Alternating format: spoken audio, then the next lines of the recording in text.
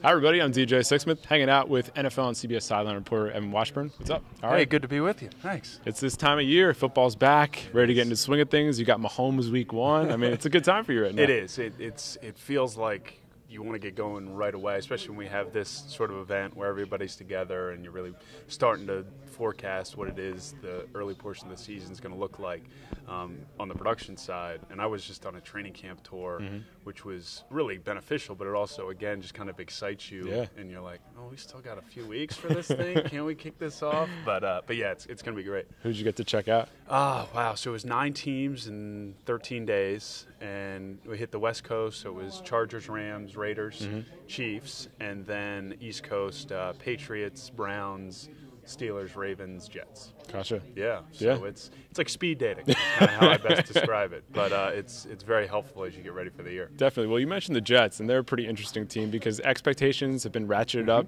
Adam Gase is now in town. What intrigues you the most about Gang Green? Well, I would start with Adam Gase and his ability to get the most out of Sam Darnold. And I make no bones about it. I'm a huge Gase fan. I know the way it ended in Miami isn't the way he would have liked it, or probably Dolphins fans would like it. But I think that he has the ability to, again, take a young quarterback like Sam Darnold, see his strengths, and build an offense around those strengths. And in my short time there and getting to talk to him, he seems energized by the type of player Sam Darnold is, but probably more importantly, the type of competitor and person. Like, he likes to be coached hard, and Adam Gase is going to coach him hard. And defense should be interesting. Greg Williams always brings a group that's going to come after you. They've got some injuries, but I do think the Jets will be better. How much better in that division, we'll see.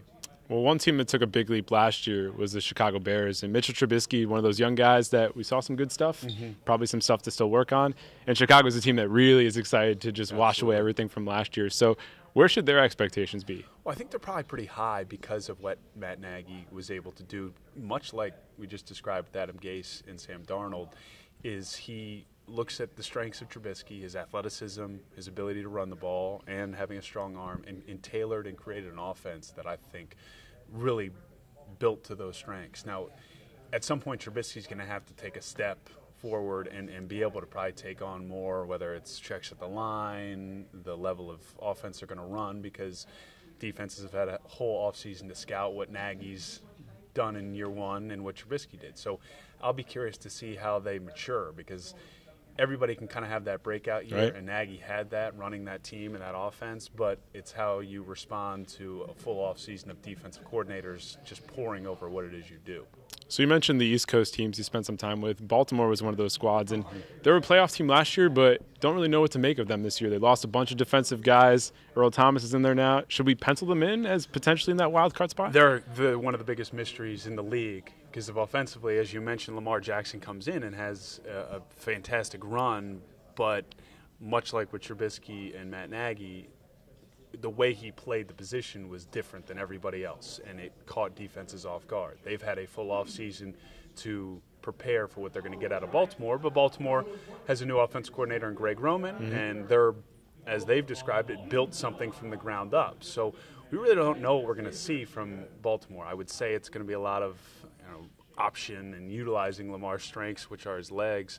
And then defensively, yes, I think those losses are going to challenge that group. They have a great defensive coordinator in Don Wink Martindale. They still have some talent. They bring in Earl Thomas. But losing C.J. Mosley is a big deal. Yeah. And Eric Weddle on top of that, it was like having 2 coaches on the field. So how they manage the early portion of the season as chemistry's being built on that side of the ball, I think will be telling for how many wins that Baltimore team gets. Should be an interesting year. Evan, thanks so much. Hey, appreciate it. Thank you. You got it.